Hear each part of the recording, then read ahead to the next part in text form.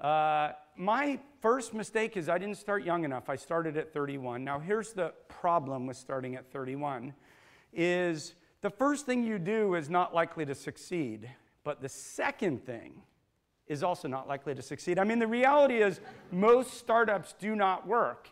And so there's a certain cadence to getting a startup off the ground and learning how to market and how to sell and how to build products and how to hire and how to price and how to raise money.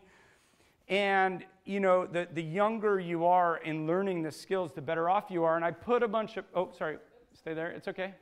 I put a bunch of people up here. I don't know if you know any of these. I guess you know the guy in the bottom right. Who knows the guy in the bottom middle? Dennis Crowley, founder of Foursquare. Charlie Cleaver, the guy in the middle, was the original CTO at Facebook. He's now founded a company called Quora, Q-U-O-R-A. If you don't know it, you should check it out. You can learn just about anything you want to learn on Quora. But all of these guys started their companies in their 20s. And Charlie has started 2 companies in his 20s. And I will tell you this, is to some extent, you guys are already too old. And I know that sounds not possible, but I promise you what I'm about to say is true. In the last 6 weeks, I have been pitched by 5 entrepreneurs under 20. 5 under 20. The youngest was 15. And this guy, like, will not stop Facebook stalking me. And the truth is, he's pretty talented. I'm pretty surprised with what he's built. His parents are letting him drop out of high school, take the GED. He's got 4 co-founders, so there's 5 of them in total. And you haven't heard of this company, but has anyone heard of a company called TaskRabbit? Okay, it's a pretty clever startup. Now, he's created a competitor to TaskRabbit. TaskRabbit has raised a bunch of venture capital. He thinks he has a better way to do it.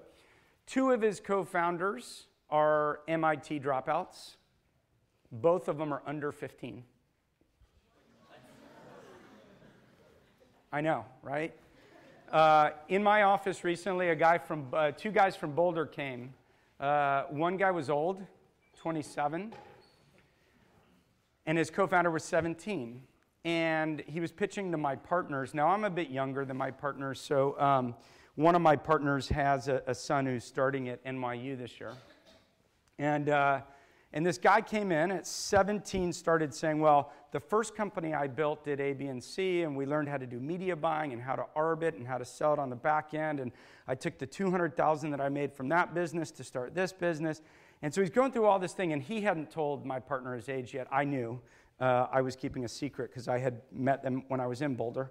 And he's going through all this and how they now have a company that's on a run rate of about $500,000 a year. And what they do is lead gen for chiropractic offices using technology. They might be a good client. Oh, I did introduce them to Ring Revenue. And might be, a good client for us. And so he comes in and gives this whole presentation. And my partner finally has to ask him, probably you're not allowed to, but he did anyway. And how old are you? And the guy's 17. And he's thinking, my kid is 19. He's already failed. But really, the main thing I wanted to say, not that you're a failure, but that you need to believe that at any age you really can do this stuff, and you're going to make lots of mistakes, and you don't have all the answers, but there's no time like the present to learn. So, I asked, but why now?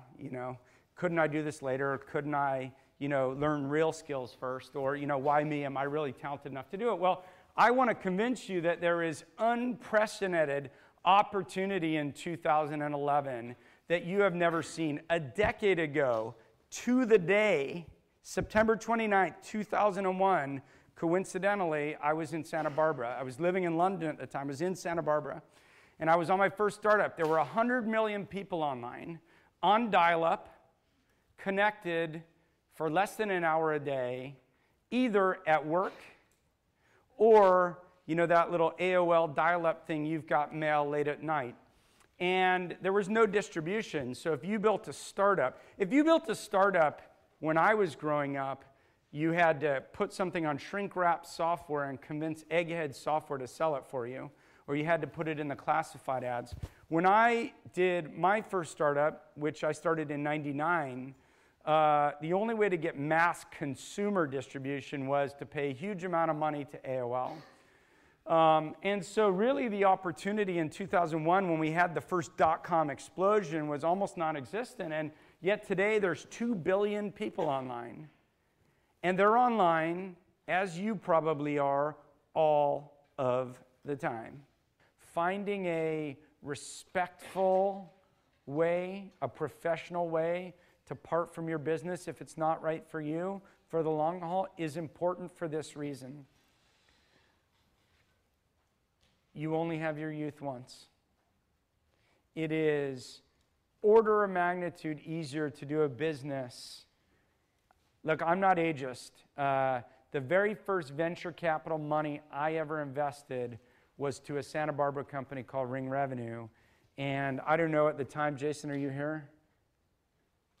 No, not here. He thought I've heard all his shit before. No, but at the time, I'm guessing he was 40, 41, 39, somewhere in that age. What? 42 when he got his first money. So I would have guessed 41, okay? But so like I'm not ageist at all. You can do it. I'm just telling you, it's order of magnitude harder when you have kids and a mortgage and a wife or husband and expectations and college savings to think about and all that other baggage. Now, I had it in my first company, so it can be done. But the one thing I would do differently if I had a do-over, a mulligan, I would have started much younger. And if you start at 22 or 24 or 26 or 28 and you're 4 years in and it's just not everything you wanted to do in life, it's okay because now you can do your second one. If you stay for 12 years, well, do the math. Then you're 34 and about to start your second one and you're also starting a family and all that other stuff. So it's okay to not stay. So really quickly, takeaways, start. It's the only way that you will know. 98% of people who tell me they want to do startups are not entrepreneurs, they're wantrepreneurs. Because they want to do it, but they don't. The difference between a wantrepreneur and an entrepreneur is an entrepreneur starts. And you may not be a good entrepreneur. And you may not make a lot of money and a lot of fame, but there is only one way to know. So find a concept that you're passionate about. Start lean. Don't raise too much money. Try your best not to take too much from family and friends. It makes for really awkward Thanksgiving dinners. And take risks. Be bold. Make a difference. Don't be cautious. I always saw startup life as a game. And what I mean is, literally, I saw it as a game. I mean, people would be yelling at me and threatening me and lawsuits or bankruptcy and all this stuff. And at the darkest moment when I thought my first company was going to go bankrupt, and I gathered all my team and we went to the pub. And I said to him, it was like 11 in the morning, and I said to him, this is an absolute true story. We thought we were done, and we thought we had 2 weeks until we were out of cash. And we had a merger, and we were going to merge with another company, and people were going to invest money in this merger. And that company pulled out and said, we're just going to fund ourselves. We don't want to merge with you. So we had no option. So we all sat around the table, and I just kind of jokingly said, well, at least we're going to have an experience in how to do a bankruptcy, right? Like, you almost have to abstract yourself from the stress of it all and see it as a game and have fun with it. Flip burgers, do everything yourself, don't be a hoe, and focus on your customers because nothing else matters. So thank you very much. I appreciate it.